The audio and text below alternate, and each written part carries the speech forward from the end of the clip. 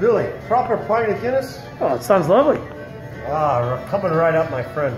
Tell me about this. I mean, St. Patrick's Day would not be the same without the delicious Irish stout. It's a true honor time tradition of St. Patrick's Day is a good, proper pint of the black.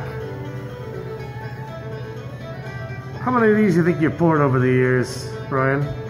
Oh, I would say maybe close to 100,000 pints. That's about right.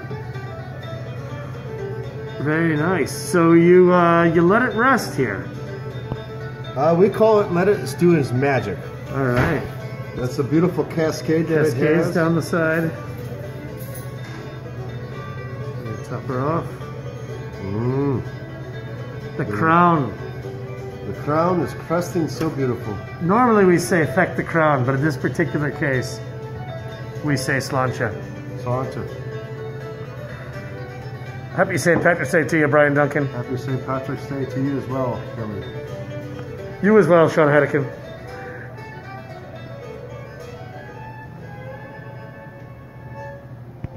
Gotta get to